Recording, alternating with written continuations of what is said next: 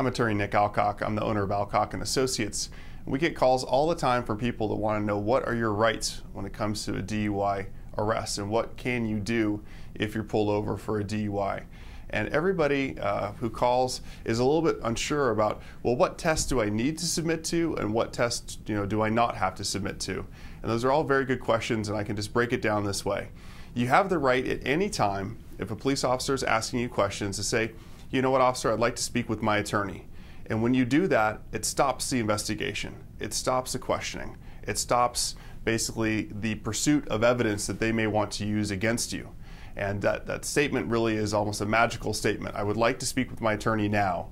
If you make it in a way which is unequivocal, very clear and direct. Not, is it a good idea for me to speak with my attorney? Should I? Something like that. No, it's, officer, I'd very much like to speak with my attorney now. When you make that type of comment, you're exercising your right to remain silent.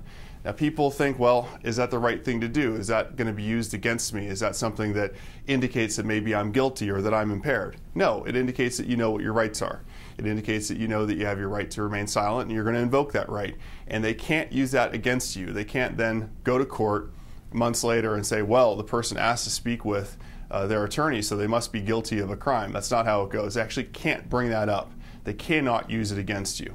So if you are pulled over and police officer wants to conduct a DUI investigation, you can say, you know, officer, I'd be happy to. I'd just like to speak with my attorney first. I very much want to speak with my attorney. And that pretty much shuts it down, and they won't be able to make you do the field sobriety test, the touch your nose, the walk the line, and that kind of thing. Now, it's a different situation when they want you to blow into a machine or take your blood, because in that situation, they can actually get a warrant for your blood, and they can hold you down forcibly and remove your blood. And it's a different situation entirely when it comes to blood and breath testing.